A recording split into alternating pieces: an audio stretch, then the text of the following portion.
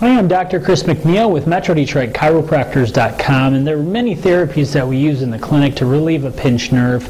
Common therapies are ice to relieve inflammation.